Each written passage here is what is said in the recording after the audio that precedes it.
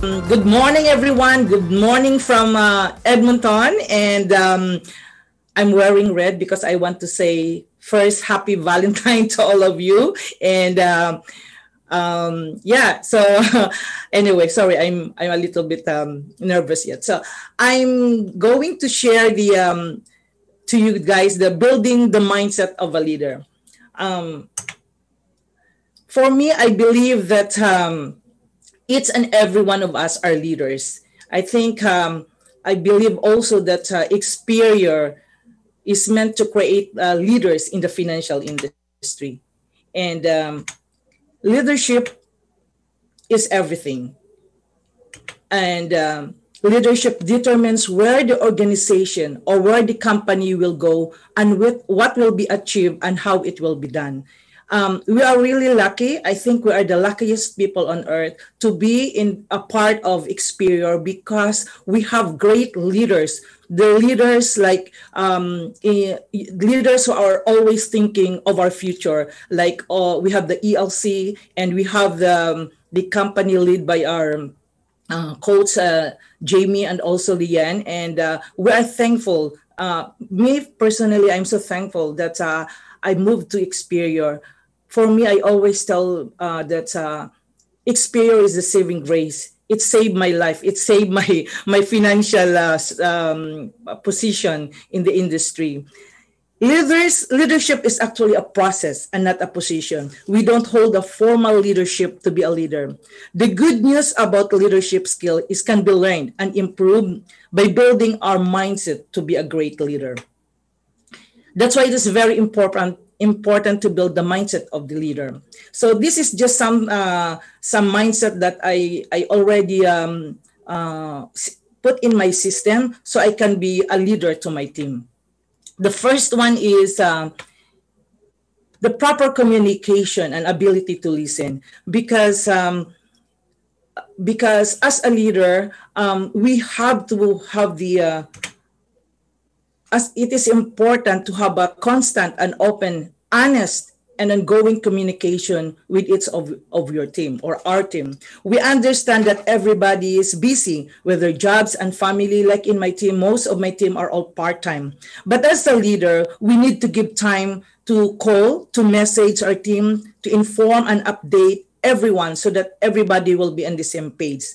As an AD agency, aside from communicating to our group chat, I always post all our reminders of trainings and meetings and calls and webinar through Zoom. I would call them individually and personally because sometimes I would call them. You just have to say, how are you? How's things going on with you and your family? Some of them are still having 2 to 3 jobs. Some of them are going to school. And sometimes we don't really talk about business right away. All you need to do is just connect, communicate. Sometimes we need to have that ability to listen to them because as a leaders, we need to listen to them.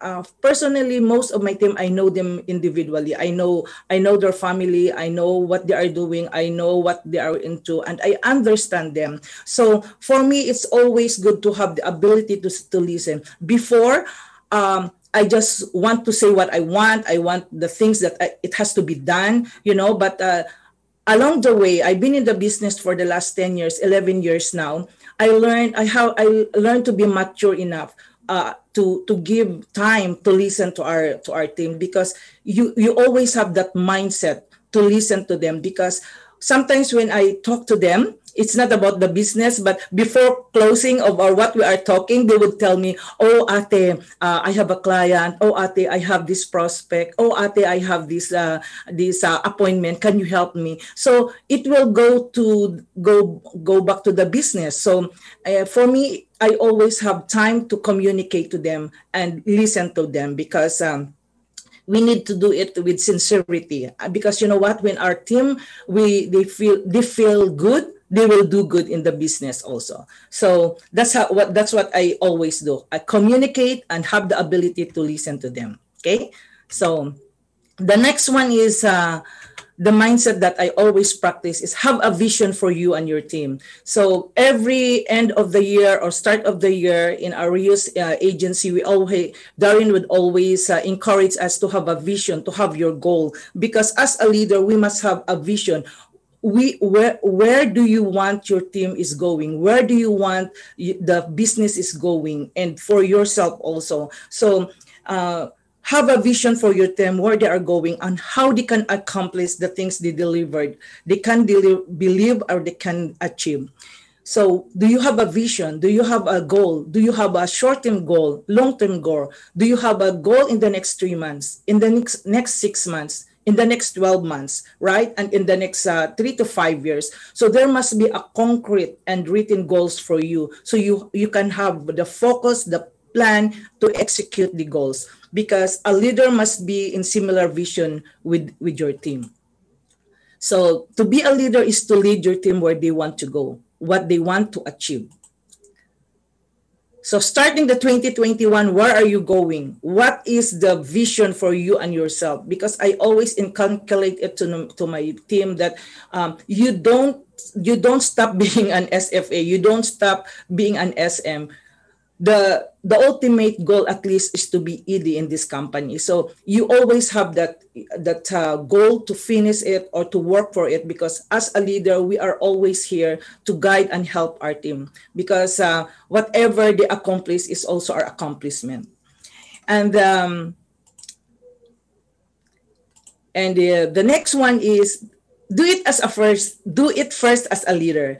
I think this is very important, because to be a good leader, you need to be a great follower. When I started in the financial industry, I was so coachable. I follow every bit of the training that my trainer told me. I was in every convention. I was the first to register in the convention. I will always be first in the meeting. And as Aristotle said, that he who cannot be a good follower cannot be a good leader. As a leader, you need to be a good follower. I'm always a good follower. I know I am a good follower. I follow the leaders. I follow the training of Darren. I follow the training of Onkar. I follow my ED Nili Makang. I follow the trainings of Jamie, of course. For me, is my week starts on Monday, CEO Tap. My week is not complete without the CEO Talk with Jamie. So I'm always there. We have the Tuesday advisors and skill knowledge training with Darren. Every Wednesday, first week and third week of the month is with Jamie with the ED call. We have the Wednesday night BTO training with Darren. We have Thursday morning prospecting with Darren. We also have the Thursday BTO with Jamie with a special guest. And of course, we still have a Friday morning with Onkar with the 3X. And Saturday, we still have the training in the morning. So we are lucky that we have all those trainings for us. The only missing thing is you. Where are you? Where are you in those trainings?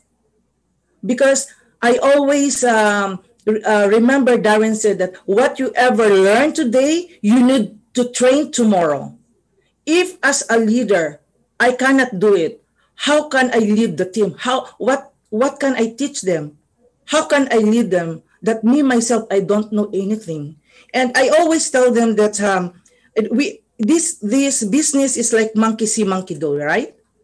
There you go, monkey see, monkey do. They say that when you are 5 minutes late in the meeting or the Zoom meeting, your team will be late 10 minutes. Isn't it right? If you don't show up in the meeting or any training in the first one meeting in a week, your team will not show up in the next 3 meetings. And if you are absent for a month, I think in the meeting or the training, your team will not show up. Will not show up forever.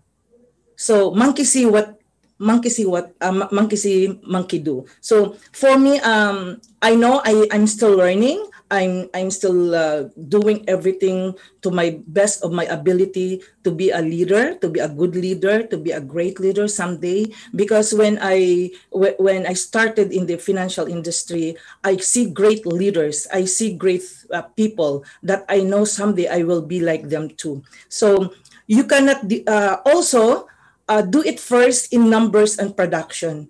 I always have my personal numbers, because for me, I cannot ask something from my team if I cannot show them. I think Budget was telling earlier that or Ryan, like, you cannot ask, or you cannot ask your people if you cannot show it for yourself. You cannot show the numbers. You cannot show the leadership for your team. And we just have to work, and we need to work and give the results as a leader, because your people will follow whatever you do. So that's very important. Do it as a first. Do it first as a leader. You have to show the leadership. You have to show example to your team. And sorry.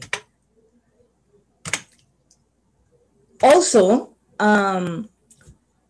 as a leader, have a mindset of winning. Focus on winning as a team. Winning takes time and effort, and it isn't always fun. But great leader does it anyway, isn't it? For myself, I would like our ED agency to be always in the scoreboard. I always want to be at least on the top.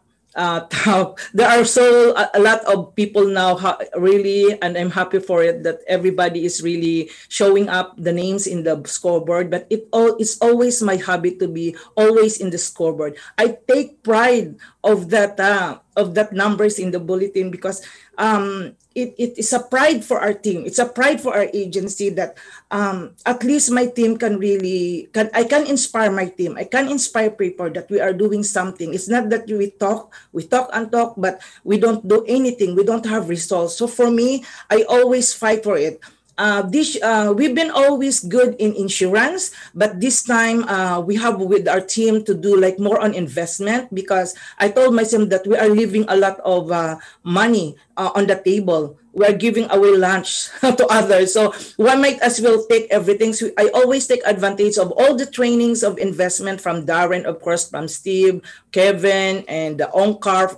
We have all the great leaders training with us for investment. So we take advantage of this training, and my team is already learning. And we always have, last month we have at least 200,000 investment, and now we always have 100,000 in investment, that we don't did before. So we can always learn as a leader, and because I know with the constant training, we can always have those skills and knowledge, and we can have the confidence to do it. So leaders focus on daily activities, appointments, closing accounts, training with team to get results for productions, and of course to move people for promotion.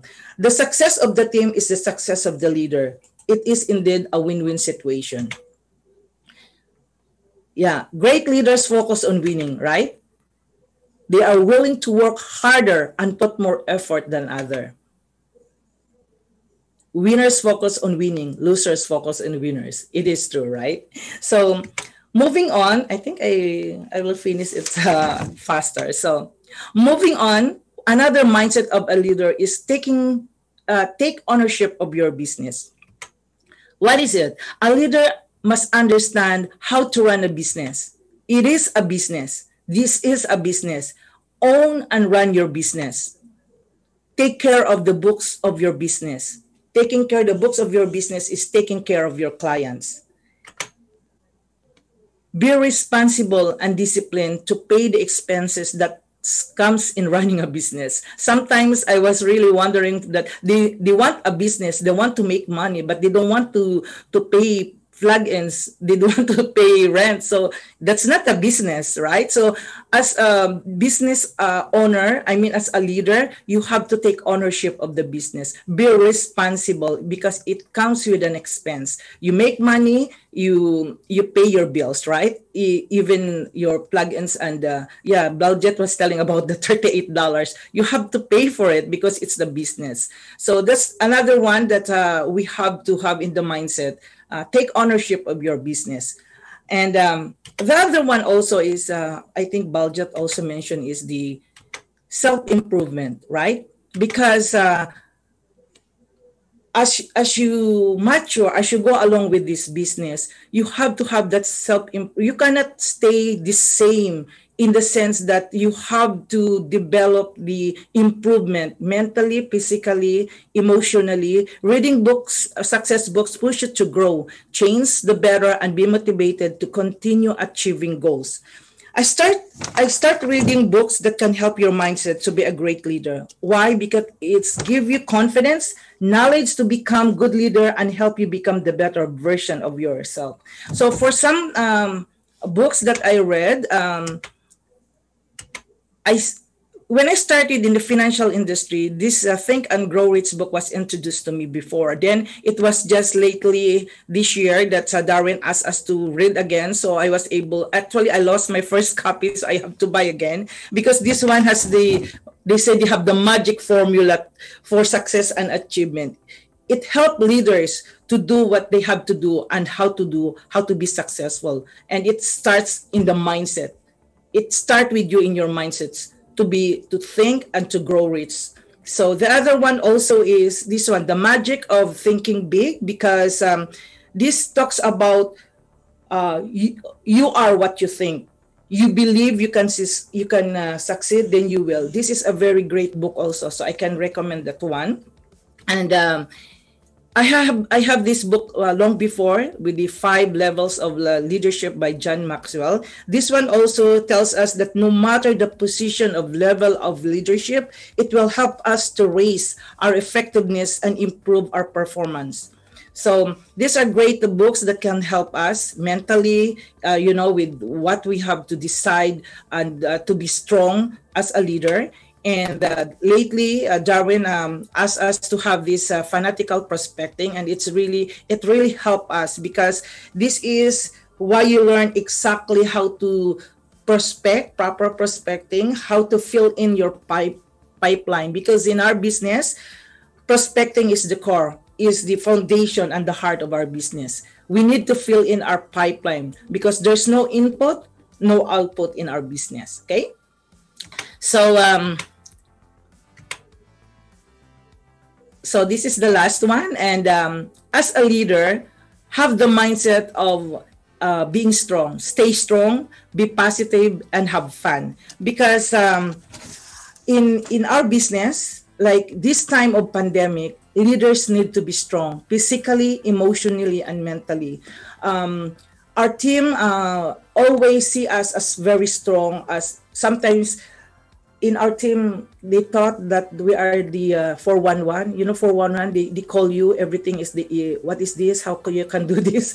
they always call me for something like that. Like they expect you to know everything, to do everything, something like that. So we have to be strong, and we have to be positive, and we have to have fun. So recently, I just have I started to have like 6:30 a.m. club with my team. This maybe 2 weeks now. 2 months now. We decided to have a daily 6:30 walk in the mall. If you see my Facebook, every morning at 6:30 to 7 a.m. we are in the mall. We have this. That's me and Marites, one of my SM, Marites Snackbell. We always have the walking time, because during this time, we need to have that energy. We have to have that connection, because we talk about everything. We talk about family, we talk about work, we talk about how to strategize our business with Experior, how to do prospecting, closing account, and how to do our training. So it's also one way, because for me, leaders are, we are not their boss. We are not their boss. We are just the leaders to guide them and help them. So for me, my team are my extended families. I know them. I care for them because I always tell them that